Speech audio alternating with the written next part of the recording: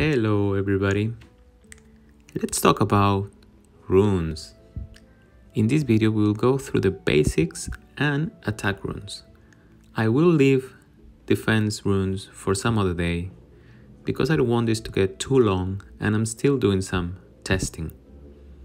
Also, consider I'm a mage, but you can still find some useful information for other classes.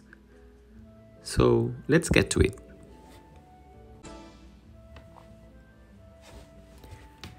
As our character level up, we will be able to open 2 pages for our runes. Initially, there are 6 slots in each page. Later on, we can unlock an extra space for a 7th rune that goes in the middle. But we need to complete certain enhanced requirements for the cloak. For instance, we need to have +9 cloak in order to open the extra slot in page 1. This can be done with the Demon Hunter cloak, which is the one I have. For the extra rune on the 2nd page, you will need to have a red cloak, which I don't. And as you can see, I don't have the rune space available. Other thing to consider is that we can only socket 2 copies of the same rune. And it might be obvious for most of you now, but we have 2 types of runes. Attack runes, which are the squares, and defense runes, the circles. We can go to gallery and see all the runes that we can find in the game. We have blue ones, purple, orange, and red. But I'll be focusing mainly on orange and red. Purple can be useful while we transition towards stronger runes. And there are also shiny versions of orange and red runes. You can identify them with this star in the upper corner. They are stronger than the regular runes, but of course they are harder to craft, harder to evolve, and even harder to refine. But we will look at them later. So, attack runes. First, we need to realize that all runes from the same color will give you the same basic stat. All orange will give you +61 attack or +143 once you evolve it to the max level, which is 15. All reds will give you 123, all shiny orange 102, and all shiny reds 163.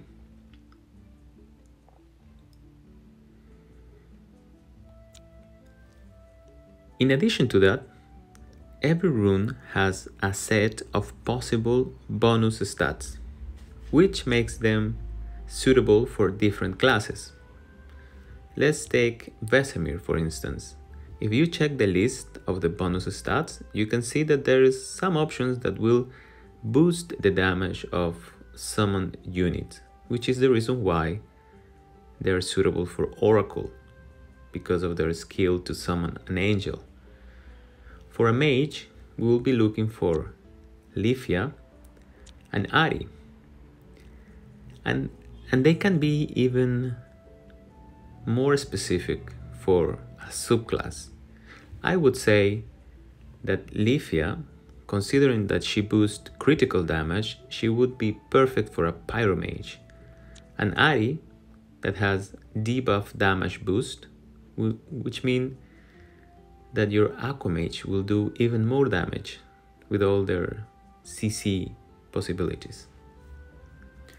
Okay, but we don't need to get picky, not at the beginning, because ultimately we will have to work with what we get until we get what we really want. And there are plenty of options. For a mage, you could go for Shepherd, Solar King, Merlin King, and there are some runes that are suitable for all classes, like Tiger King and Lil White. On the reds, I already mentioned Lefia and Ari. On the shiny orange, the Storm Dragon King is suitable for all classes, Hasaki as well, and Hera for mages.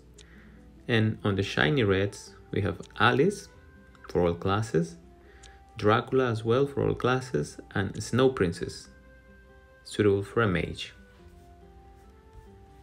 Of course, it would take a lot of time to get a full set of shiny reds, but that's the name of the game. I mean, grinding takes patience and a bit of luck, especially if you're a free-to-play or a light spender. Now, let's talk about set abilities, a very important aspect of your runes. Depending on your rank and the resources at hand, you might not have enough to activate all set abilities for now, but it would be a good idea to start looking at them early on, so you invest your resources in the right runes for your character. So how do set abilities work?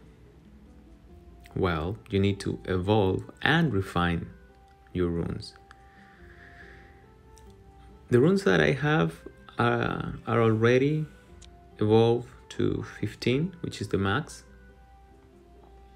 And remember that the more you evolve, the lower are the chances to reach the next level. So sometimes you fail the evolution and you go back to 12 or to 9, which can be a pain. So good luck with that. Once you reach 15, you can start focusing on the refining. For a refining, we need, again, more rune essence and rune spirit. When you refine, you get new stats and the possibility to find a set ability, but not necessarily the one you're looking for. Each rune has the possibility of 2 types of set ability.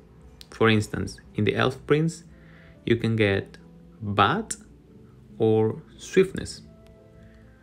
Or in the case of the Snow Princess, you can get Rampage or Demon Hunt. So the next question is, which set ability should I be looking for?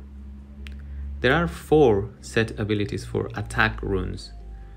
We have Demon Hunt, which will allow you to ignore around 15% of the enemy's magic defense. Of course, this is great for mages. We have Rampage, that gives you 5% chance to trigger Rampage, will give you 100% crit rate for 3 seconds. And we also have Dragon Slay, which is the equivalent of the Demon Hunt, but for physical defense. This might work better for rogues or swordmen. Although we might have some pets that do physical damage, it will not be beneficial for our skills and our basic attacks as mages. And we also have Assault, which is a flat increase on the damage to all targets by 8%. So as a mage, I've been looking for Demon Hunt, which I already unlock, and I will go for Assault. This combination, these 2, will increase your performance as a damage dealer.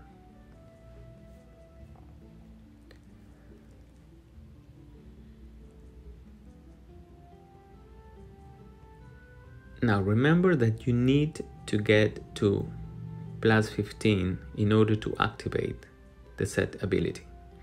If by any chance you happen to find a set ability before reaching 15, you will have to use Starlight Stones, which are these, in order to preserve the ability that you just found and keep evolving your rune. That's why I recommend to first reach 15 and then start the refinement. And you will be needing to save a lot of these rune spirits. For instance, on this Lithia, I refined it 74 times. You can check it below. On this Lithia, I refined it 22, which is pretty lucky actually. On my Snow Princess, I refined it 19 times, which is still a good number, but it's more costly to refine a shiny red. Regarding the materials needed for our rune evolutions and refinement, we can find them sometimes in the black market, rather for silver leaves or some gems. We can of course open rune chest in the workshop, and the chest can come daily from the mining. We can do it on Sky Tower the days that it's available, not today. We can find some in events, loots, and claim some sky medals. And in case of rune spirits,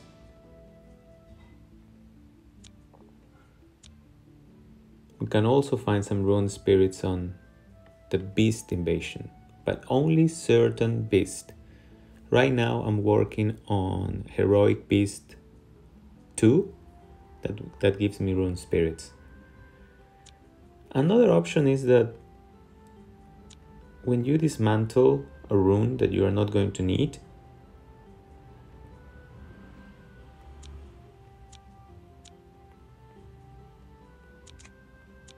you get rune souls, which is this. And when you get enough rune souls, you can buy a rune here. You should wait for the rune you're looking for because it's a very important investment. So right now I'm saving 650 for a shiny red once I get the one I'm looking for. So you see, it will take some time to improve your runes, but trust me, the payoff is so good. So good luck with that. And if you got any questions or suggestions, leave a comment and I'll reply as soon as I can. Bye bye.